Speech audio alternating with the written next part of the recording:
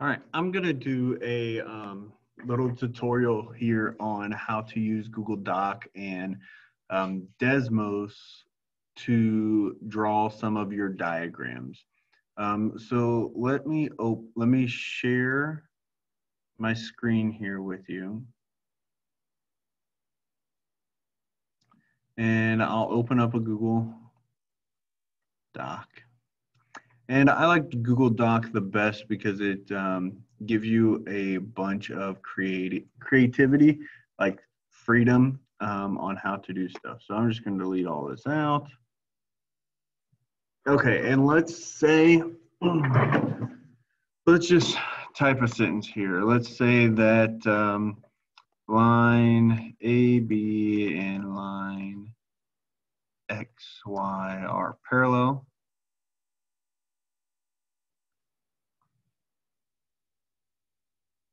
And let's say that segment AY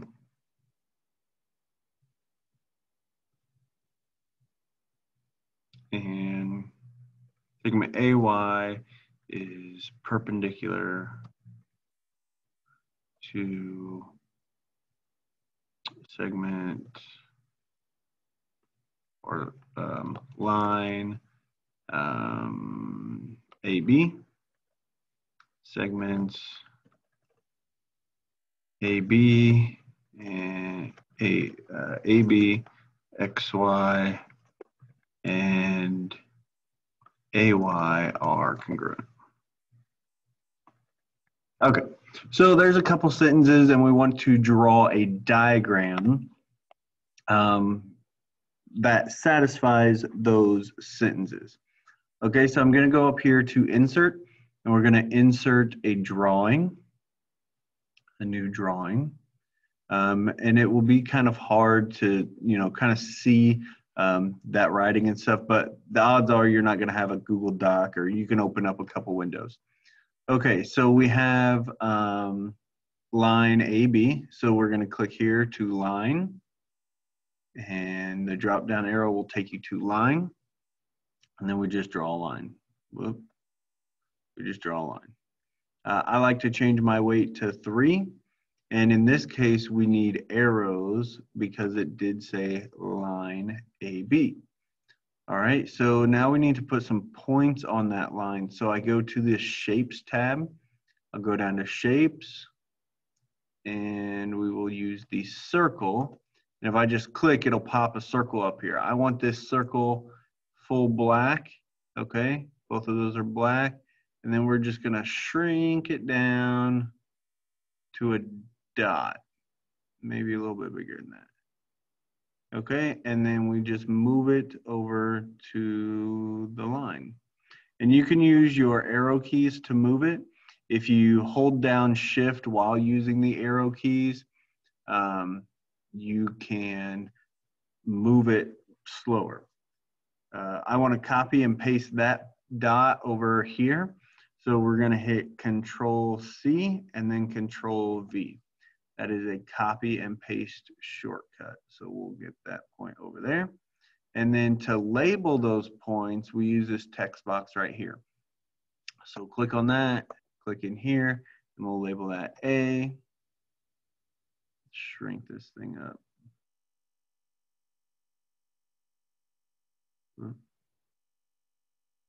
Okay, so we got point A there. We're going to copy again, Control C, and then Control V is paste. And then we will paste this over here to B. Okay, so then I have a line parallel. I believe it was line XY was parallel to this. So I can highlight all of that and I can copy and paste it. So Command C, Command V. And I can move this whole thing at the same time. Okay, and then when you click off, I just need to change this to an X, change this to a Y. We can move it around, move them up here, move them up here. That way they're kind of out of the way. And I need to show parallel here. So in order to show parallel, I might have some arrows in here. We can put a triangle here, okay? So we'll put this triangle there. I want it translucent, or it could be solid, and we'll change the weight to 3, so it matches. We're gonna rotate it here. There we go, and we just put it right there. I like to rotate it and get it to match up a little bit better. And then we'll copy and paste that one down there, okay? And that shows parallel. Those could be solid. They could just be like the little two-sided triangle. That doesn't matter, but those show parallel. All right, let's just save and close this. Say I forgot what was here. So line AB parallel to line XY, we got that. Okay, segment AY is perpendicular to segment AB. So here's segment AB, and if I were to draw this from here to AY, that wouldn't be perpendicular, okay? So I actually need to switch these X and Y points. I'm gonna put a Y right above A. So I'll double click that image and I can change it. So we're just gonna drag this image over here, and we'll drag this Y over here. And I need to put perpendicular. So I'm actually gonna move, I wanna move that point. So we'll move this point kind of above it a little bit. Use my shift key there, and I got Y there. Okay, let's put a segment there. So line, and we'll put a line from there to there. All right, we'll make that weight 3 to match.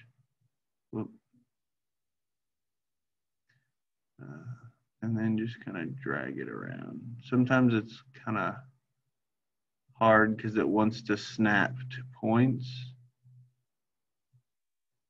So you just kind of have to play with it a little bit. Okay, we'll save and close that one. Oh, perpendicular. We got to put the little triangle or the little square down there. So shape square, and it will be right here. Again, weight is 3. I want it transparent. And there it is, but I need to just kind of make it look a little bit better, rotate it. Too much. And line it up. Okay, that doesn't look bad, so we'll keep that. Okay, save and close, let's see where we're at. So segment AY, which I got AY here, is perpendicular to line AB. I got that perpendicular. Segments AB, XY, and AY. So AY, AB, and XY are congruent. So I need to put congruent on here, which congruent is just a little tick mark. So here, there, and we'll change the weight to 3, and here, there, change that weight to 3. Oh, it already is 3. And then we need to add 1 here. Add 1 here. Oh, I don't know.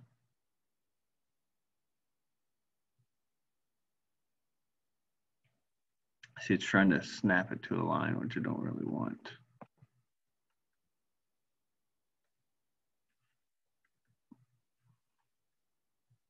So we'll shrink this down now. Great.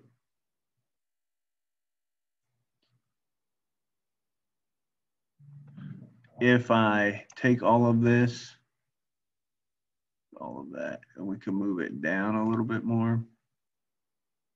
Move it down a little bit more. That probably won't have that problem. Take this right there. There we go. Okay, so then you can save and close. And then if you want to upload this file, you can take a screenshot, which there's different ways you can do a screenshot of that. You can upload a Google Doc of each one. Make sure there's only one drawing per document, unless it's an assignment where you need to upload multiple ones, but for like a quiz or something, just make sure it's its own document. Okay, so now let's go and try this same thing on Desmos. So if you go to Desmos, click here at Math Tools, and you can click to Geometry Tool. I also have it linked in Canvas as well. Okay, so here we are. And the first thing we're going to do is draw a line. So just click the line and you click 2 points. Now these points need to have labels.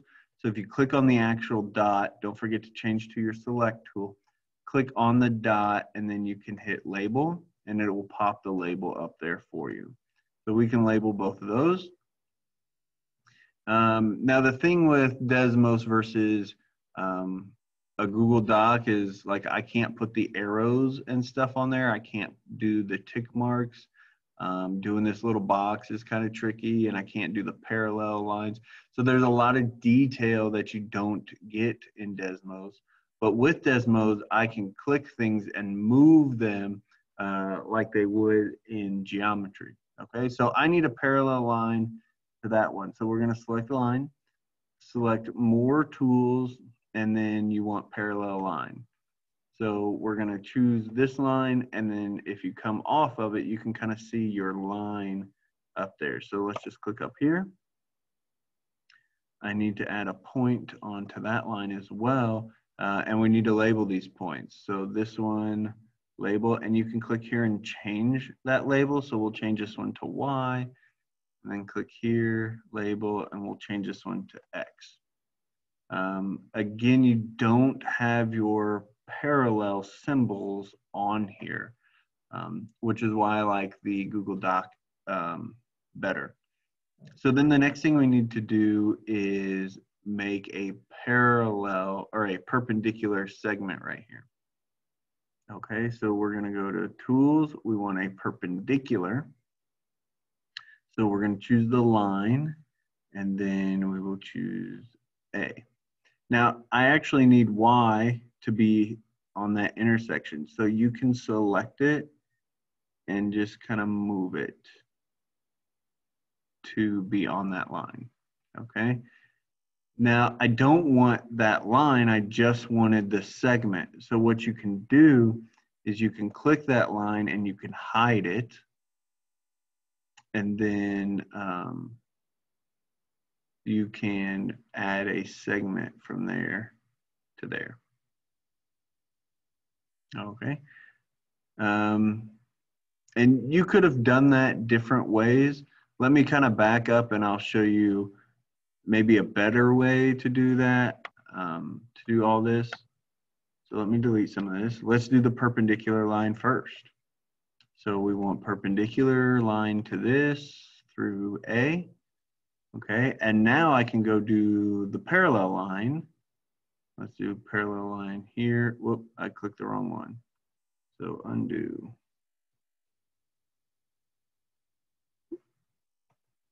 Okay, so I want a parallel line to this one, and we'll put it right. See how that point snaps to that line? So we'll put it right here. And then we need to label that point.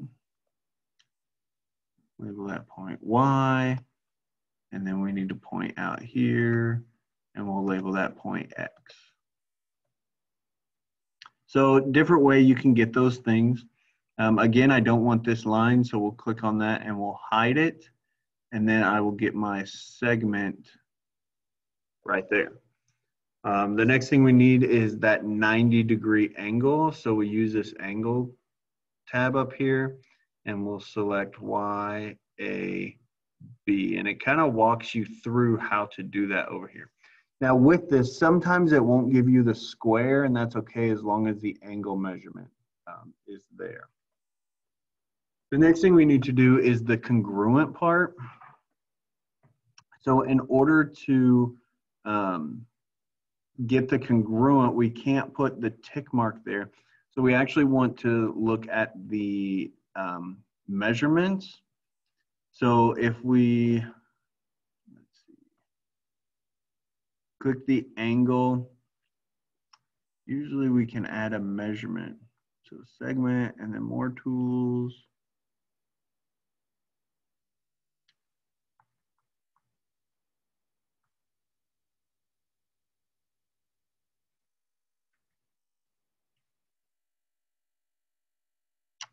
Maybe, I thought there was a measurement tool. GeoGebra has a measurement tool as well, but in this case, we could probably just get away with adding a segment here and hiding the points. So if I put a segment there and a segment there and a segment there, and then if we hide that point, just hide each point, we can get that.